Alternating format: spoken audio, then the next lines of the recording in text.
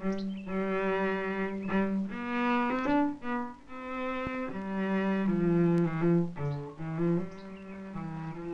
the muskeg country of northern Alberta, spring is one of the best seasons, especially when paths and trails begin to dry and the air isn't filled with the buzz of mosquitoes and flies yet. The Cree Indians call this time of year Sakepakaupisim, which simply means the month of appearing leaves. And it's during the time when the leaves start budding that the women start in collecting sap from birch trees. They notch the trees and then set out their containers until they're filled with that fresh, clear liquid. The sap is then put into a big pot and boiled until it becomes a thick, dark syrup, almost as good as maple syrup. The Cree have always collected birch sap in this way. At least that's what the old people claim.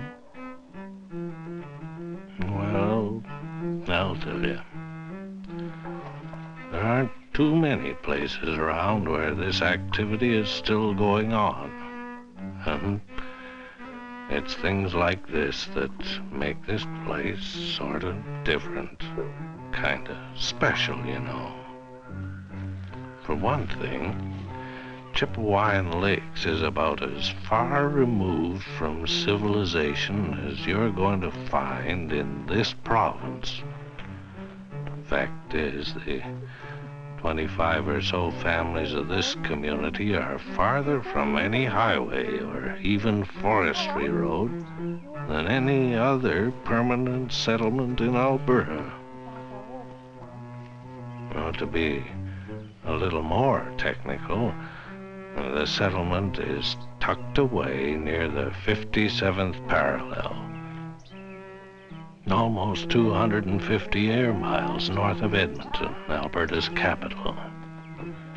Or from another point of view, it's about 90 air miles west of Fort McMurray. Well, 90 miles is a short trip by plane, but if you plan to walk or come in by horseback, you may wish you'd never started. When you look at the landscape from the air, it's so empty. There's so few people. Such a great, vast land full of muskeg and low hills and trees and nothing. But I think it does have a kind of beauty. I think the people feel this beauty, although perhaps they don't express it very much. But they like to be outside, they like to be hunting. I think they get a kind of solitude, a peace of mind in the bush. The bush world is so quiet. I think the men like to get away into the bush. As a nurse stationed in Dimmery, I find that these people who migrate from Dimmery to Chipewyan Lakes are much changed. I find them much more peaceful and happy in this isolated area, much more so than I do in Dimmery. It's a free country for all of us here, and well, we've been trapping every winter. We didn't miss a winter to trap since we came here, and it was in 68 that we moved here for good, and we built our houses in 69, my dad and I. And we go trapping, and we made a pretty good money in winter. And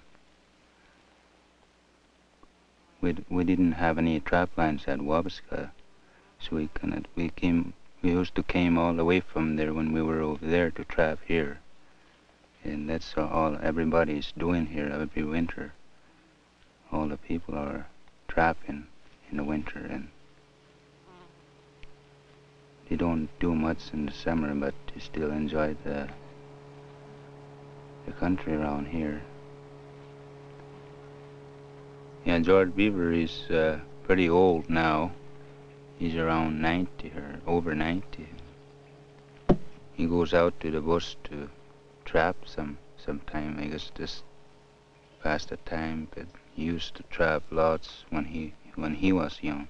That's why I don't like to sit around while there's some trapping, because he liked it very much to trap.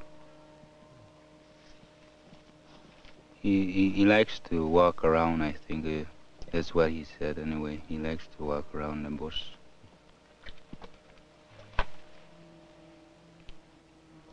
All the people here, all the men here, they keep them going all winter.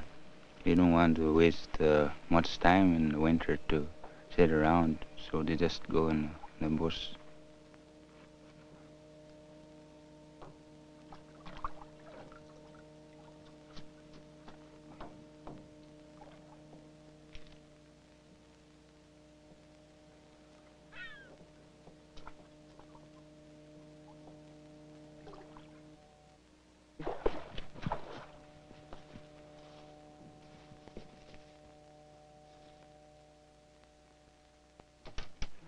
Digaluk too is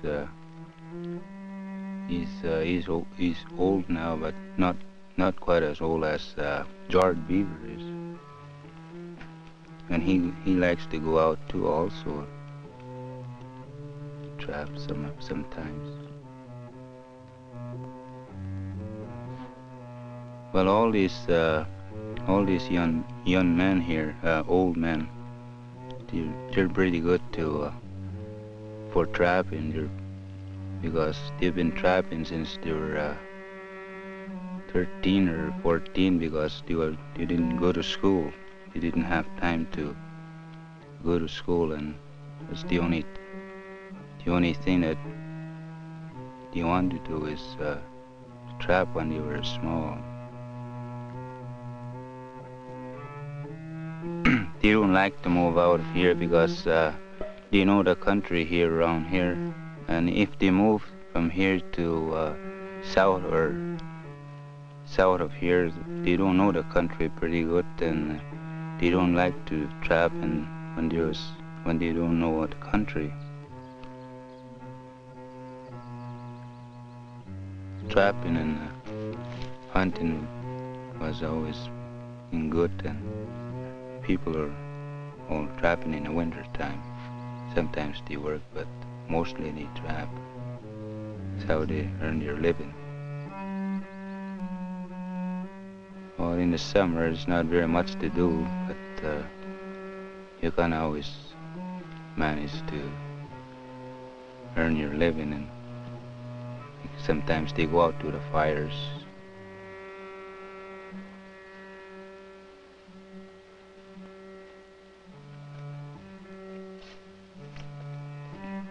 Long time ago, it was no store here. Long time ago, there was a store here, but they closed it up in the summer, and these people here had a hard time getting groceries because they have to go all the way to Wabasca to get it, or to Peerless Lake. Long time, and since the store was here, steady here, staying here and opening it all summer. All these people are starting to come back now, and there's schools here too now.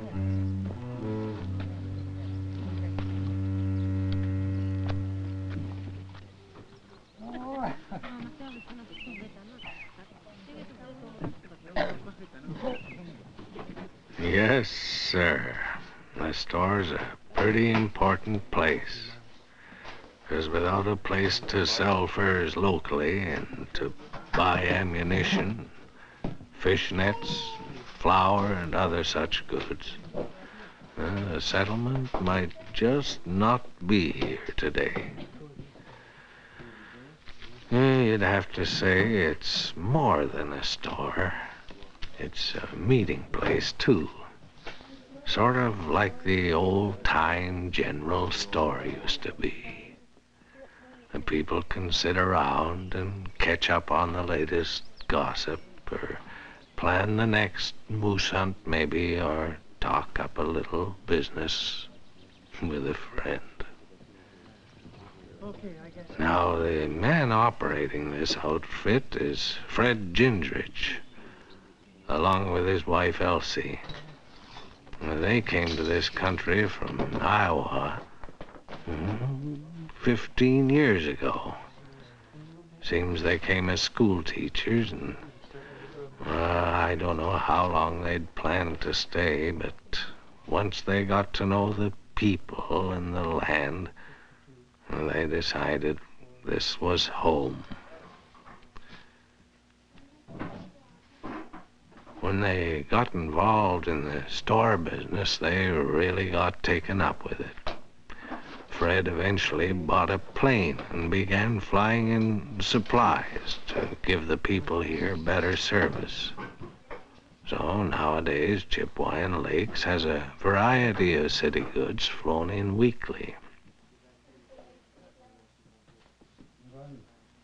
Store owner, bush pilot, and fur buyer. That's quite a change from school teacher.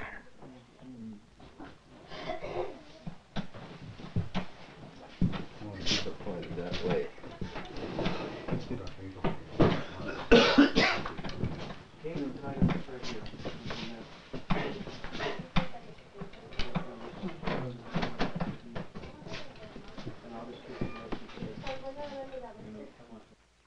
By the end of May, even those men with trap lines farthest from the settlement are back home with family and friends. Julian Cardinal here is one of the last to return, being that his trap line is over 40 miles away. But what really makes one stop and think is that he walked the distance through rough muskeg country in less than 2 days, and he had to pack his load of furs. I'll wager that there aren't many hikers going to match that kind of walking unless they've lived like the people in these parts.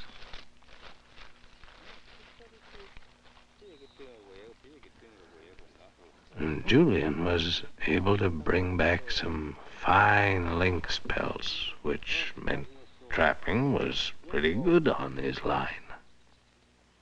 He figures on getting $45 or more for each pelt when he takes them to the store.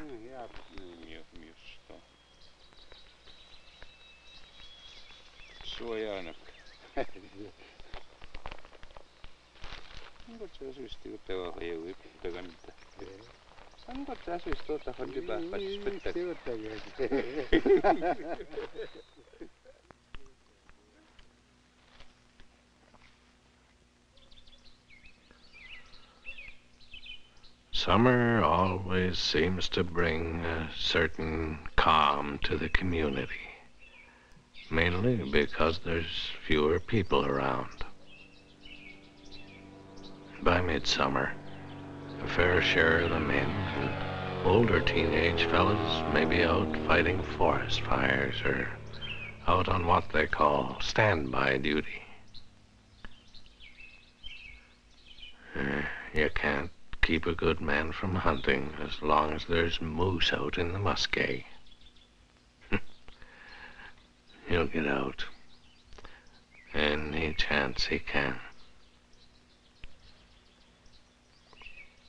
But more than anything, fewer residents means that families are out visiting relatives in other settlements.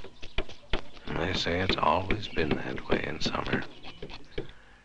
In the past, this movement started as soon as trails were passable, but with school, it's not quite the same now. So June is a waiting month, waiting for school to close, that is. On the end, eh? Instinct. Okay. What is instinct? Instinct. instinct is what animals know without learning. Okay? Animals know things without learning them.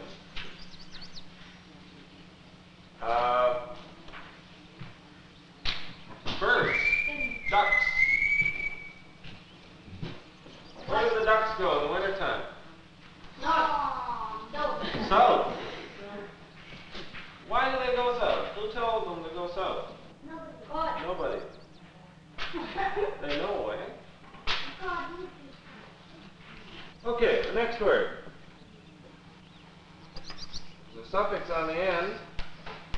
What's this word? Long O, long E, O, B, D, E, N.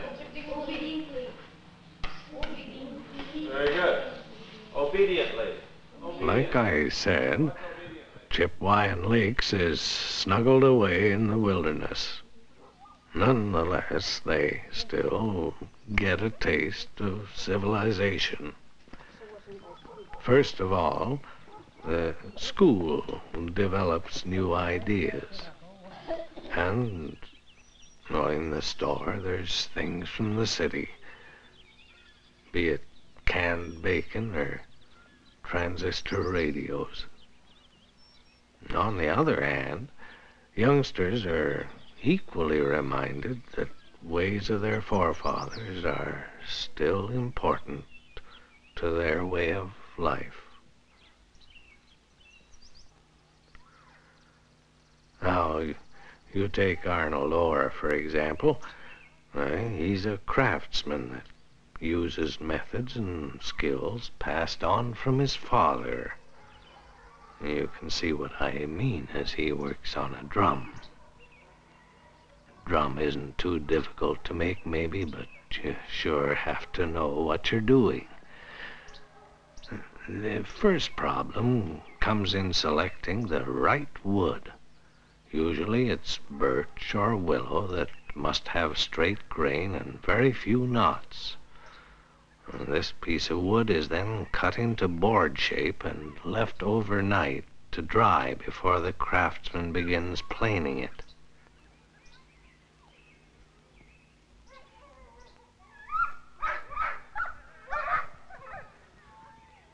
Nothing fancy about Arnold's tools. An axe and a knife are the main tools. The knife he uses is one he made specially for this kind of work, though it'd seem easier with a store-bought plane. But he has fine control over the knife, so he can get the board to exactly the right thickness. This is where experience shows up. If the wood has been selected with care and planed carefully, the drum frame should bend without cracking or splitting. If it cracks, well, that's about as far as you go with that drum.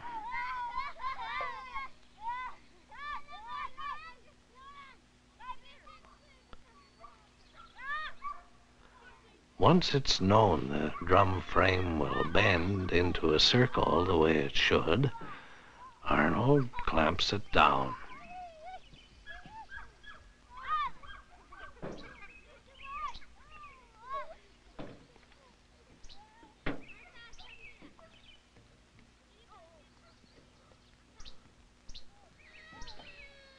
When this task is completed, he prepares the frame for cross pieces that keep the frame in position when drying, and the cross pieces are later removed.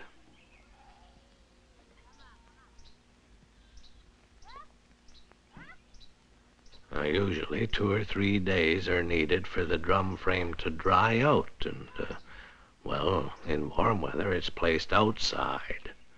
Otherwise, it goes inside the cabin somewhere near the stove.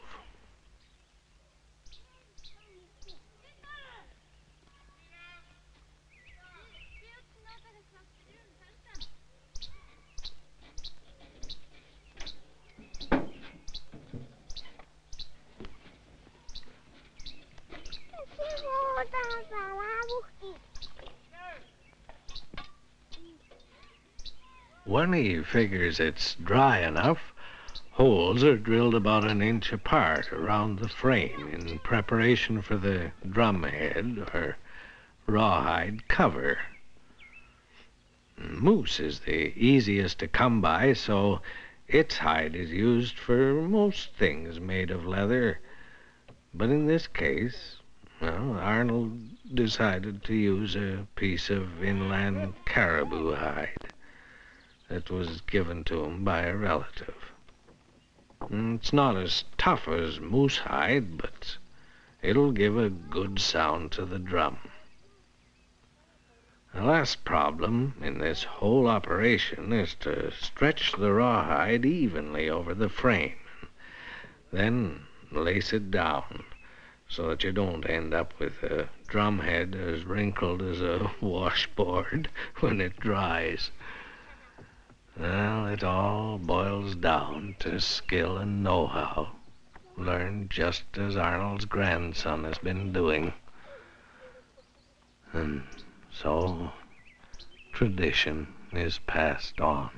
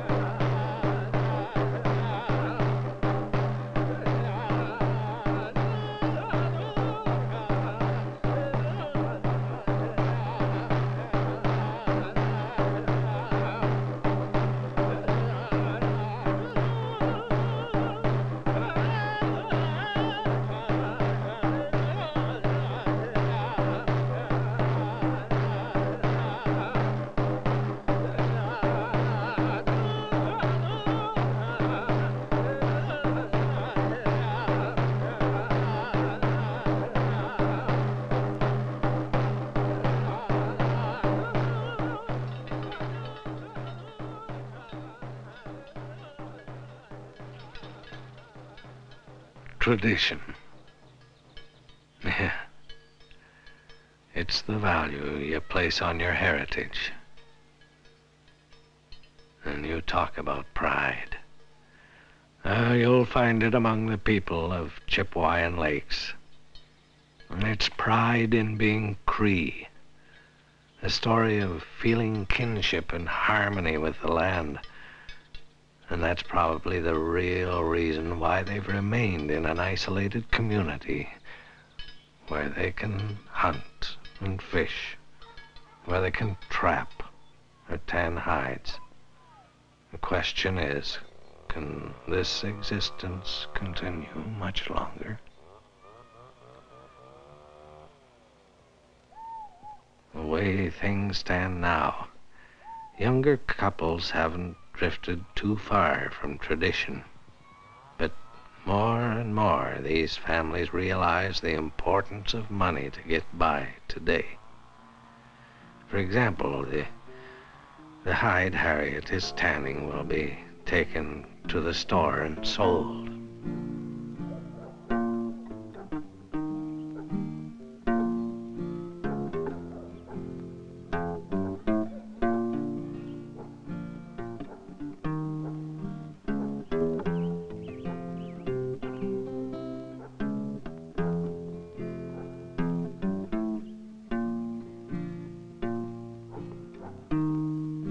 But you can't stop so-called progress. Life in the settlement, no. It'll be different as the youngest generation faces a rapidly changing world. They're going to read and write and maybe they won't have time to set traps or make moccasins. Or maybe this kind of work will no longer be useful. But they won't forget their heritage. No. They'll keep the old ways alive in stories, songs, and books, or wherever they meet. But then, Chipewyan Lakes will no longer be sort of special, except in the hearts of those who knew it as it was. When we went down to the river, it was raining and cold, so we couldn't get no moose. We seen a lot of tracks, so we couldn't find any moose down at the river. We stayed there for 2 days. Then we had to come back. For TVs, to use it for, you can sleep in it, and you can smoke things or meat or fish, and it's pretty good. It's pretty handy to use a TV. Well, everybody knows that he can't live only with just bannock and lard. We've got to try and get something anytime.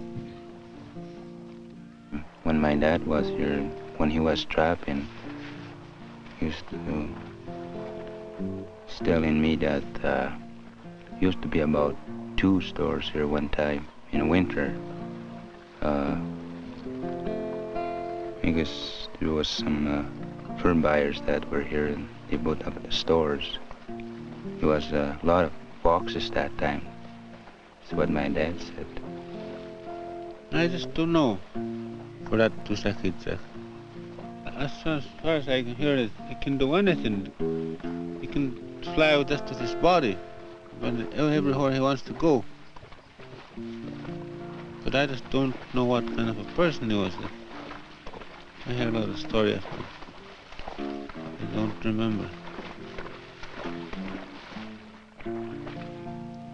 I heard there was one old guy who used to live around here. He was telling a story for 7 days and he didn't finish.